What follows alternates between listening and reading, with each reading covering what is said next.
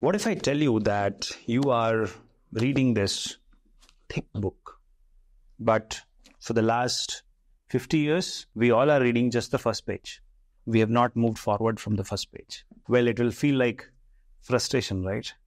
That's exactly what is happening with biotechnology. Biotechnology field, the life science field, is so vast that the progress seems like not moving forward. But in reality, well, there has been a lot of progress which has happened. And any kind of progress in biotech is directly proportional to the progress in health tech, and directly proportional to the drugs which we will be using in the future. And of course, a better human lifestyle. So if biotech has to grow, then the human race will have to come together. And today in this video, we're going to talk about 10 unsolved mysteries, or rather say unsolved challenges which humanity faces, which actually is because biotech has not been able to solve it yet. Now, by saying that we have not been able to solve it yet doesn't mean that we will not be able to solve it. And if you're watching this video till the end, I am sure you're going to get a lot of ideas on 10 different directions, 10 different career directions in which you can go and pursue your career in biotech. And at the same time, you will know what are the challenges researchers are facing and how can you address them. So let's get started. So first things first, as a biotechnologist or a life scientist, you should know that humanity faces existential crisis, and that is when they remember biotech scientists. So it's all right when people say that, hey, this field has not got any importance, because they will remember its importance when things go wrong. Just like the COVID pandemic, just like when we will see cancer and neurodegenerative disorders or people dying because of multiple reasons. So that is where people realize that, hey, we need biotech, right? But let's keep that debate aside. The number one challenge which we face as biotechnologists today is the unsolved mystery of cancer. Like I said in the beginning, it seems like we are still reading the first page of the cancer book. But the challenge is, despite decades of intensive research, despite significant breakthroughs which we have achieved and a lot of money which has been spent into this, we still are yet to find one complete universal cure to any kind of. We have not found it yet. Now, this seems frustrating, but at the same time, cancer is an incredibly complex disease with hundreds of different types and subtypes, each of its own unique genetic profile and resistance mechanism. It is really, really difficult to find a cure to cancer. And that is where you can pursue your research, and a lot of dollars are being spent by developed countries, because majority of developed countries citizens are getting this. Now, apart from that, developing countries, as the lifestyle improves, we are seeing increase in cancer. Right? Now, the ongoing efforts which is there is definitely in the right direction, but it requires more brain power, and that is where you will come into picture. So researchers are exploring innovative therapies, innovative approaches such as targeted therapies, immunotherapies, and combination treatments to overcome the resilience of cancer cells. Understanding the genetic drivers and signaling pathways that fuel the tumor growth is a crucial step in the development and creation of more effective therapies for the future. Now, at the same time, cancer is also adapting to newer ways of malignancy. So the future outlook is going to be all about how many researchers are going to get in, how much dollars are being spent in this direction, and what kind of catalyst we have in this. Just like artificial intelligence or machine learning comes into picture, okay, maybe that will help. So with continued advancements in genomics, data analytics, and precision medicine, the prospects of universal cancer cure remains a tantalizing possibility. We are yet to see whether this disease will find a cure, but at this juncture, at the time of making this video, yes, we still are at a mystery phase. We are still reading the first page of the book called as cancer. The second challenge, which is an unresolved mystery or an unresolved challenge for biotech scientists, is Alzheimer's disease.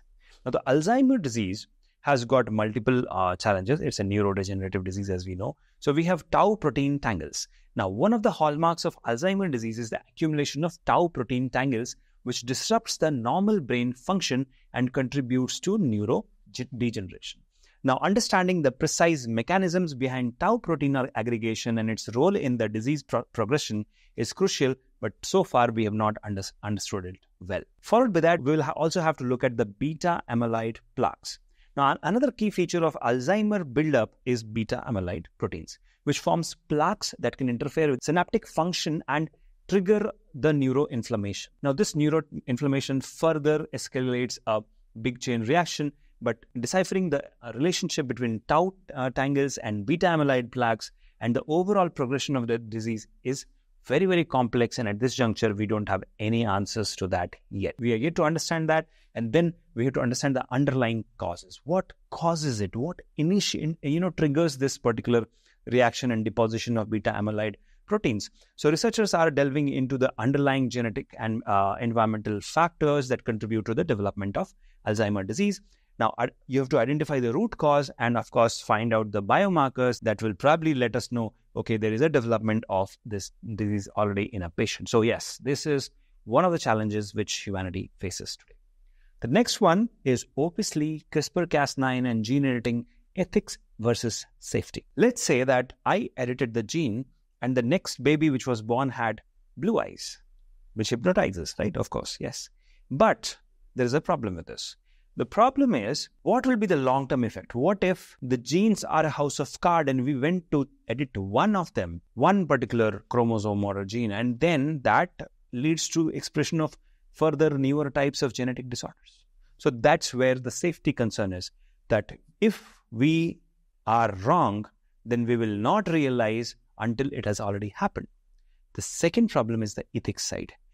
On one hand, we are talking about unintended consequences. Then there can be the risk if it goes into the wrong hands. The third will be who is going to decide which gene can be edited and which cannot be, whether it is going to be government or whether it is going to be the entrepreneurs or whether it is going to be the people. Who will decide which genes should be edited and how do you regulate it? Right? So ethics of gene editing is always going to hound us, and this is currently a unresolved challenge, not a mystery, but unresolved challenge, which we will see getting resolved in the future. Now, followed by that, one big problem which women face is pregnancy. Now, pregnancy as such is not a problem. It's a blessing because that's how we all are born. But what if we could take the pregnancy out of the body into artificial wombs? What if the woman doesn't need to go through that 9 months of hardship to give birth to a baby? What if it could be done just like how we manufacture? Now, there is ethical concerns of that. We will come to that. But what if this is possible? But so far, research is happening. We have not found any such success yet, whether in animals or whether in humans. Now, neonatal care implications will be there. There will be questions about reproductive rights dilemma. What if people start, creating a chain reaction? Then there will be technical challenges. What if while the baby is inside the womb and there is any technical issue and the baby dies? So that is going to be. And the huge societal impact, because now when people are going to have babies without any hardship, they may opt for 5 or 10 babies. Now that can lead to a population explosion. So on one hand, this is a good idea. On the other hand, it can have severe implications on human race. So it's going to be an unresolved challenge, unresolved mystery. How would we do it? But definitely you can look into this and probably create something worthwhile in this direction also. So let me know in the comment section which particular research direction you want to go and resolve one of the mysteries of the biotech world in the section below. Now, coming to the next section which we have right now is antibiotic resistance. Antibiotic resistance, or AMR, antimicrobial resistance as we say it, is all because of reckless use of antibiotics. There is overuse, there is misuse, there is non-prescription delivery of antibiotics to people, right? And people think that if they have a small cough and cold, they can just pop in a pill and it will work. But you are training the bacteria how to, adapt to this new type of antibiotic. And you should know that there are only limited number of antibiotics in the world. So what if the number of antibiotics remains the same, but the bacteria gets trained and now a small infection?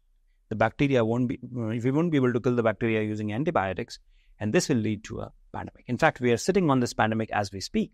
So we will have to understand that bacteria can also undergo an evolutionary adaptation. And that means they are being constantly trained by all of us when we are overusing or misusing antibiotics. So there is an urgent need for innovation of new type of antibiotics, at the same time reduction in the reckless use of antibiotics. So this is one challenge which biotechnologists will face, and hopefully you or someone from your fraternity is going to solve this problem. The next one which we are facing today is the regenerative medicine. Yes, in all my videos I've talked about the promise it has, but let me tell you today that the progress is not promising yet. If we look at it, 30 years ago there was a big revolution in India where we saw stem cell banking. But where are those stem cells going? They're being stored, but till now we have not seen tangible results. Now why? Because there is no much investment going in, because biotech as such requires a lot of investment and passionate entrepreneurs. Both are missing as we speak. If we have passionate entrepreneurs and funding coming in, nobody can stop regenerative medicine to grow. But at this juncture, we are unable to harness it to its complete potential, full potential. Still, the organ regeneration part is not done completely. The wound healing, we are still in the explorative phase. We have not achieved that. And when it comes to biomaterial innovation, we are still far away. So this particular exciting field requires a lot of you to jump in and find solutions to this challenge so that we could heal better, faster, efficient, in a more functional way, and we could create organs out of the body which could do functions which cannot be done within the body. So I think this is a great field to go for. The next and the last challenge right now humanity faces, and it is being partially solved by Elon Musk's Neuralink, is the brain-computer interface.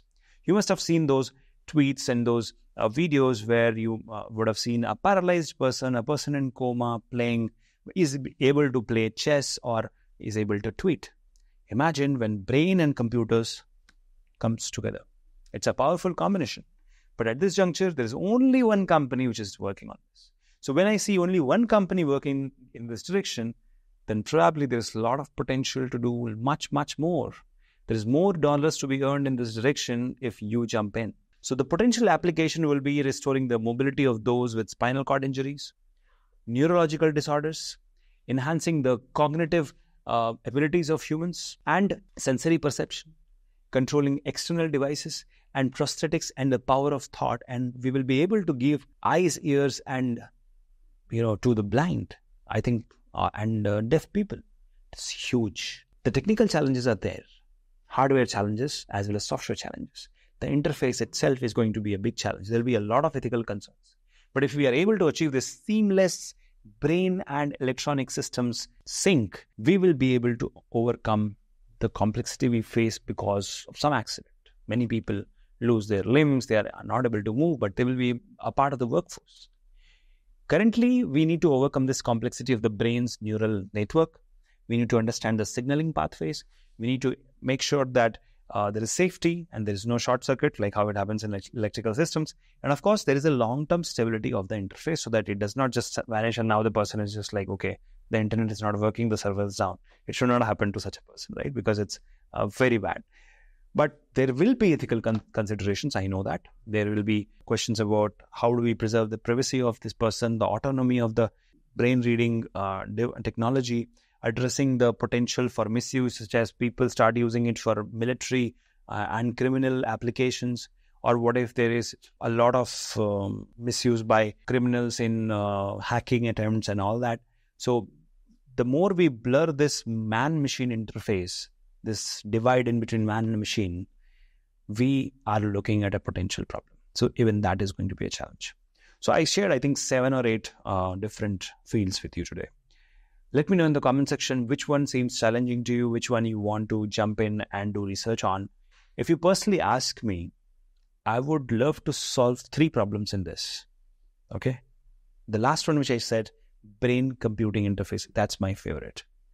The second will be regenerative medicine, because that makes a lot of people, they will be able to move, the organs will be able to replace. And the third is cancer. And fourth will be AMR. So according to me, these are the 4 ones which, if I was a researcher or if I was in a lab, I would love to work on any of these fields. Which field you will be interested to work on, let me know in the comment section. And if you have any questions or any feedback, you can always write to me at shekhar@biotechnica.org.